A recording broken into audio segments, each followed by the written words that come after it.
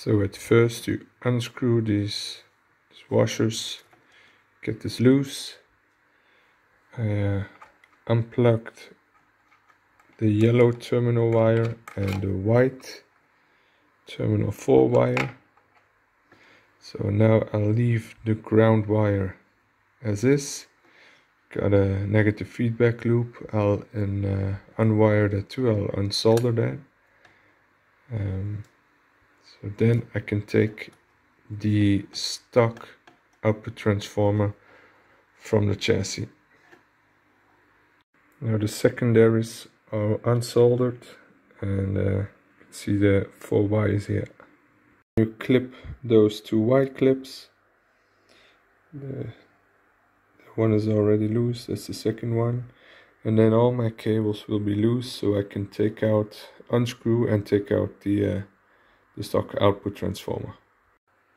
These are tiny screws, so one's already loose. Now I'm gonna unbolt the second one, then it's done.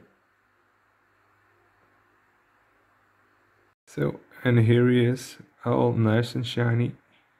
And here's the replacement output transformer, a Hammond 125ESE, proudly made in Canada. So the specs are on the stickers, and this one comes from Mauser, was bought pretty cheaply, some 60 euro. So this will be the new bugger. Next step was to drill a new hole to hold the output transformer. So I bolted it again, so now it's fixed. Got the secondaries going through the hole, and got my primaries, that blue and the brown cable that I'll get into there also. So now the primaries are wired together. They're fixed to the chassis. So now I'll have to put the plastic, to solder it and put the plastic covers over them, so I can attach the blue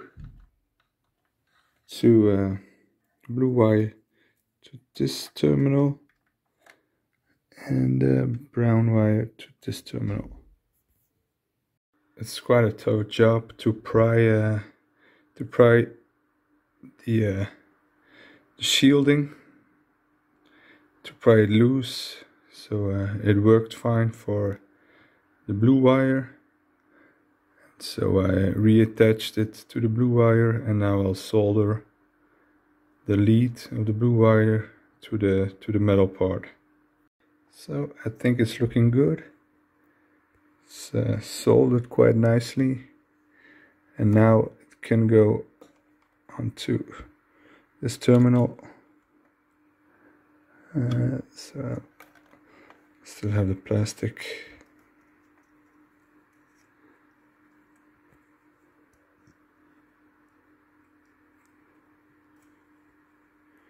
So, and now it's going on to this lug, nice and tight. So here it is. That's one wire.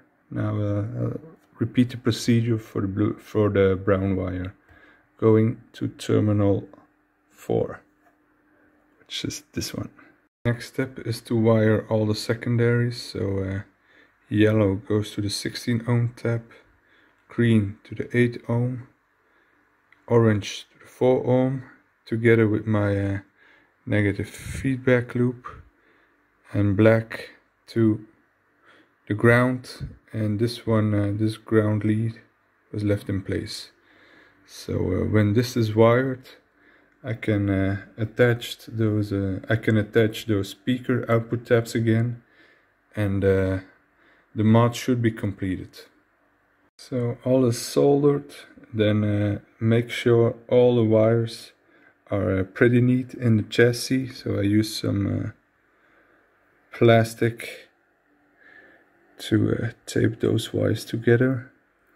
There's one loose wire, the white one, so I clipped off the end so it shouldn't be able to move anymore. This was attached back to the chassis. It's now fixed. So here's your mod. This is how you change your output stock transformer to a, in this case, a Hammond output transformer.